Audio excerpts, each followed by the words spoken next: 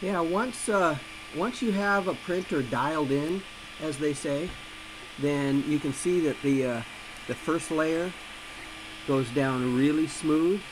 Right now we're on the second layer of this two-piece print. You can see out here there's actually two lines out here. I intentionally add this little square on the inside just to the outside of the original print because I kind of wanted the skirt to actually go around the entire perimeter of the print area, and that way I can see if it's properly trammed all the way around. Usually a skirt will follow the print itself, so it would have been like a kind of a figure 8 thing going there. But I just wanted to show, that a well assembled printer, properly assembled printer, can actually print well.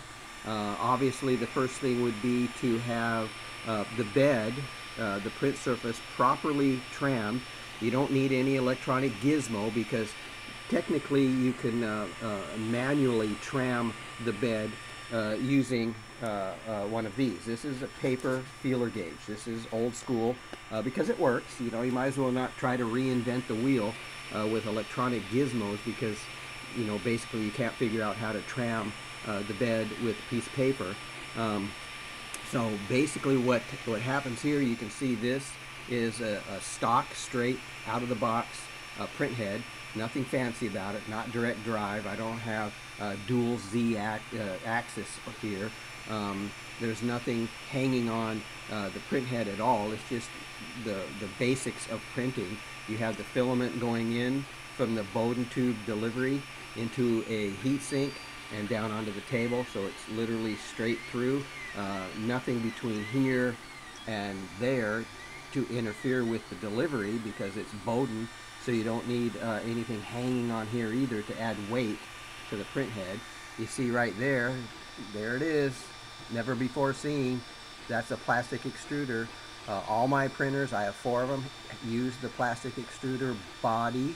If that arm ever cracks, I mean, I can literally take that arm now, smash it with a hammer, add another handle or arm right there, lever, and it'll print just like it is now. So I don't have to do any calibrations or E-step changes or anything to disrupt the function of the printer. Basically, everything that happens with the aftermarket extruders seem to cause problems, which will never happen to this extruder here. So I prefer just to keep the body. It's perfect. It has no issues.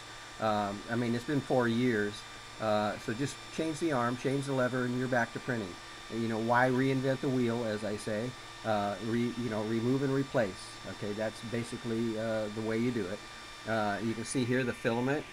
There's no guides, arms, levers, gizmos, pulleys, or anything like that to redirect the filament because I mount it right there, not up here. I just mount it here. The filament goes straight in, straight through, nice flow, and that's how this printer works.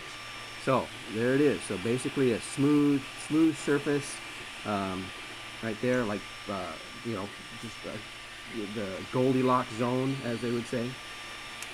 You can see also there's no curling, no lifting, no brim, no raft, no messy glue stick, and the best of all, I'm not even heating the bed. You can see right there for yourself. Don't take my word for it. Right there, 0 set point on the bed, room temperature, 210 on the nozzle. This is PLA. Springs are what came with the printer. Those are not yellow springs. They're not chunks of rubber. They're just what came with the printer. They're properly set up as they're supposed to be, and there's no chance that knob will ever turn by itself. I've never ever seen the knob turn by itself because of this, the way that it prints. So anyway, that's just the way my printer's set up, and there you go.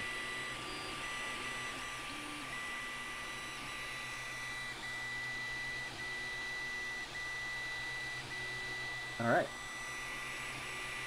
Happy printing.